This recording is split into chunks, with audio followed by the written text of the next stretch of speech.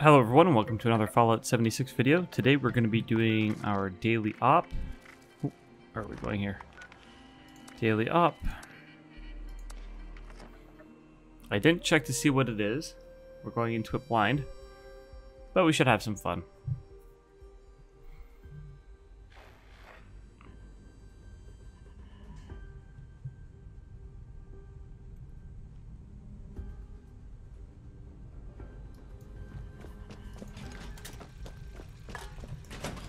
Okay, we are doing uplink.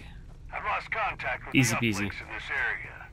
I'm trusting you to get that resolved. Regenerating super mutants. Signal repeater. Yeah.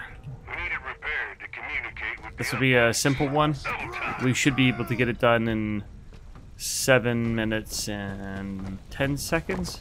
Let's see.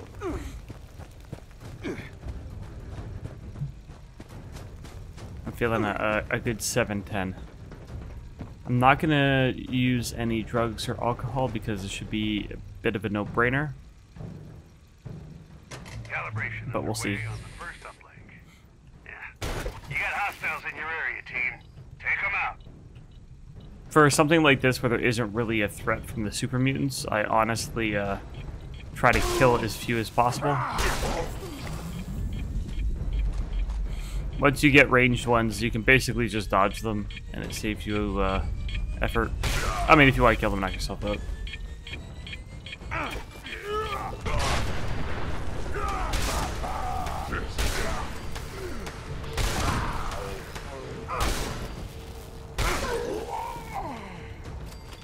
Punching. Punching. So it's important that I stay on the point here. Uplinks work by basically activating this uplink, and then we have to stay in the area. See the boost speed X1 in the upper right hand corner? That is how fast we are capturing this point. If there was more than one person here, we'd be getting that faster. But I'm in a team by myself. So if I run off the point to kill those enemies that are sort of shooting me, it'll take longer to complete. I use these as sort of a time trial. I want to try to complete these as fast as I can, which means making sure I spend absolutely the entire amount of time on the boost and spending as little time as possible going from point to point. Ooh, somebody's joined my team. This might be an advantage here. If they join, they can help me get these points faster. But honestly, most people don't know what they're doing with this, and they spend a lot of time off the point, and it just adds more enemies. Because these uplinks, or these daily ops will spawn more enemies depending on how many people are in them.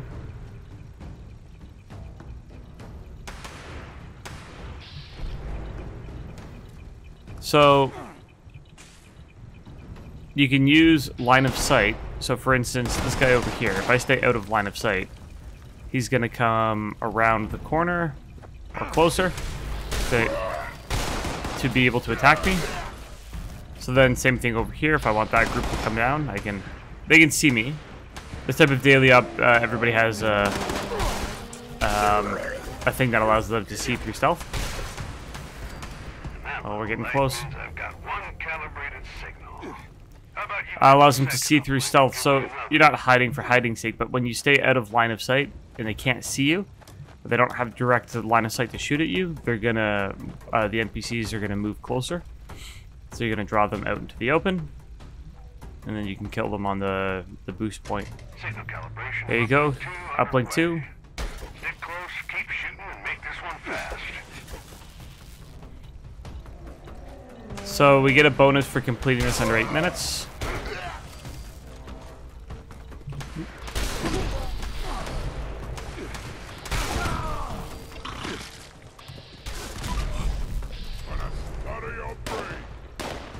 I don't need any of the ammo that comes from this. In daily ops, you'll get ammo that drops depending on what type of weapon you're using. If you're using melee, you just get random ammo. And most of it's junk. So I don't spend a ton of time looting these.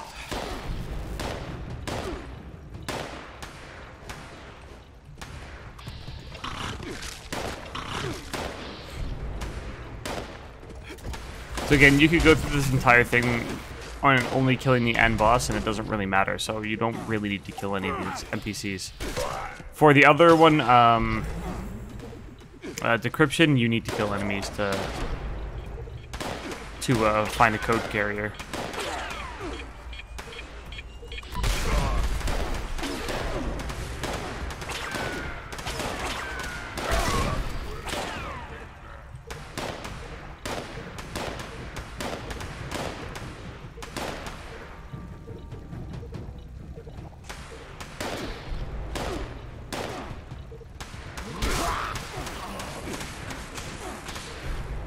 Ugh.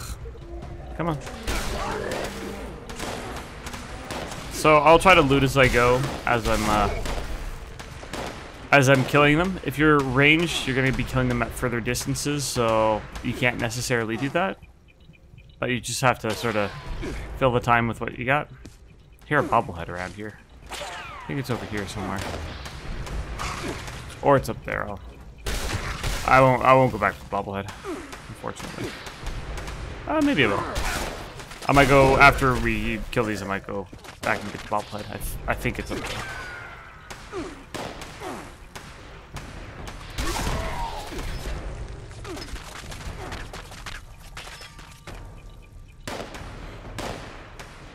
With my Vampire's Fist, there's a perk called Ricochet, and a lot of those bullets are bouncing back and hitting the enemy and causing me to proc vampires.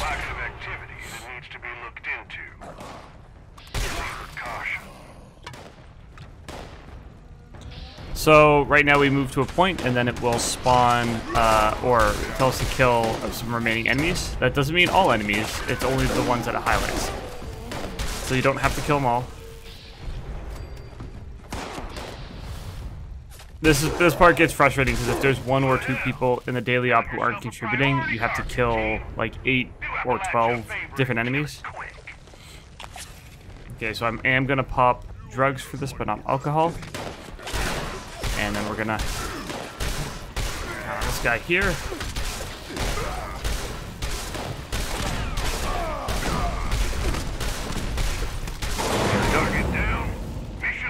Oh, what did I say? 710? 7 even. Nice. I've been working on trying to increase my damage output so that end boss doesn't become a bit of a slugfest. So with hack and slash, maintaining a higher amount of AP, staying locked on the target, and actually trying to get my VATS hits in. Every time, there's a 50% chance to cause an explosion with hack and slash, and that does double damage to the target you did it against. So getting as many of those hits off as possible is giving me an advantage of damage. Anyways, yep, I got the bobblehead, so let's view the report. 7 minutes even.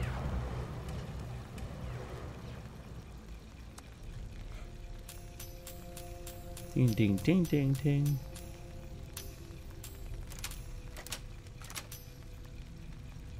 Hey, Brotherhood Special Ops mask. Awesome. Yeah, if you do pick up magazines or bobbleheads in these, it will show up in your total rewards for some reason. Don't know why. We got junk as far as legendaries go, but we got Brotherhood's Special Ops mask. Let's go check that out.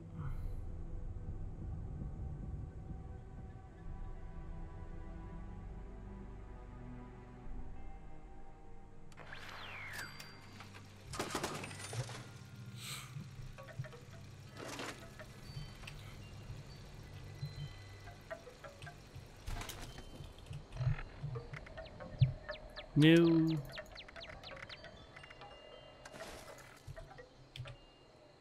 There you go. I have a few of these. I typically put these up for about 250 caps on my store. But, yep, that's the reward. Anyways, you only get one special reward for completing it in time once a day. If you've enjoyed this video, please consider subscribing. If you have any comments or suggestions, please post it below, and I guess I'll catch you in the next one.